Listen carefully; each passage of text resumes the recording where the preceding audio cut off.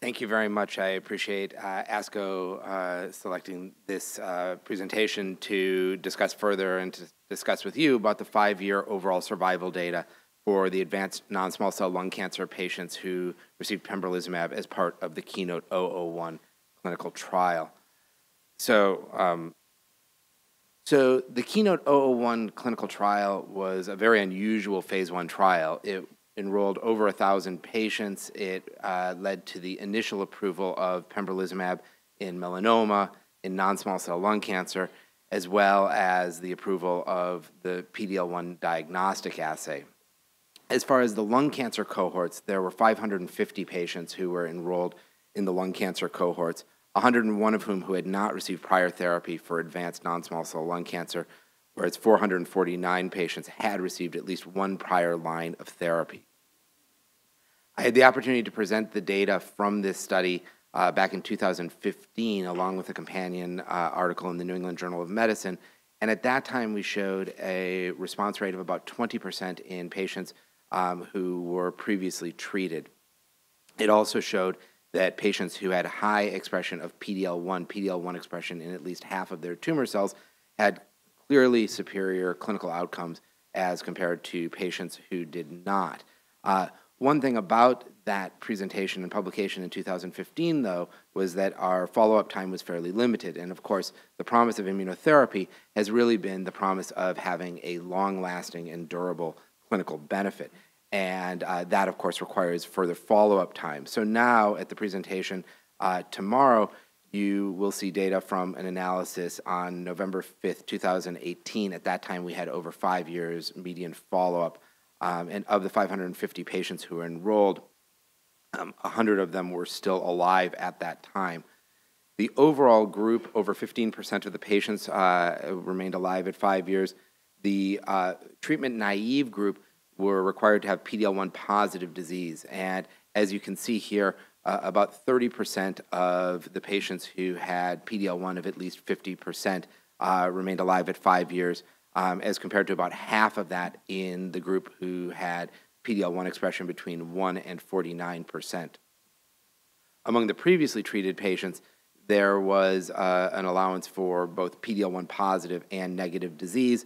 And what you can see here is that, again, a quarter of the patients who were PD-L1 greater than 50% were alive at 5 years. And I will point out this is not 5 years from the time of diagnosis. This is 5 years from the time of initiation of pembrolizumab. All of these patients had already received prior therapies, and some of them multiple prior therapies by the time they went on trial. The 5-year survival rate for patients in the 1 to 49% group, again, was about half of what was seen in this PD-L1 greater than 50% group. And unfortunately, the 5-year survival was fairly limited among patients who were negative for PD-L1. In current clinical trials looking at pembrolizumab is generally given for 2 years. And so we look specifically at patients who received 2 years or more of pembrolizumab. In that group, as you can imagine, the majority of them were patients who did have an objective response.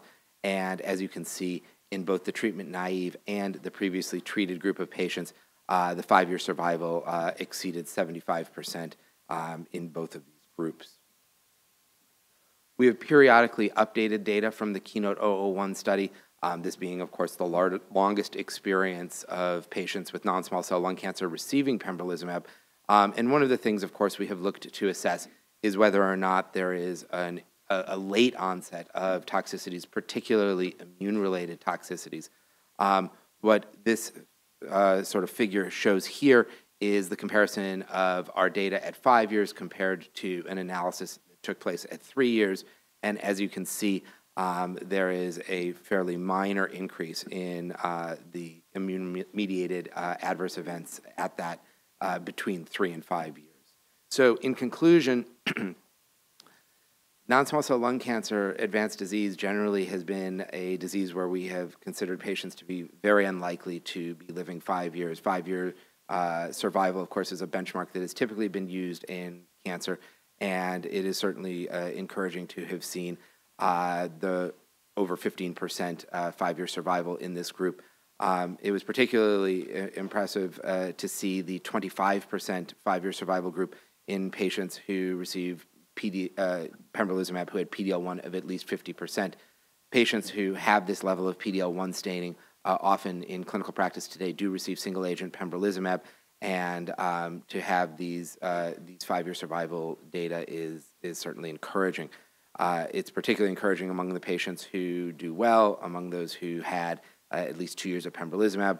Over 3/4 of the patients remained alive at 5 years. The safety data did not really show any unanticipated late toxicity, which I consider encouraging. And I think in total, the data confirm that pembrolizumab has potential to improve long-term outcomes for both treatment-naive and previously treated patients with advanced non-small cell lung cancer.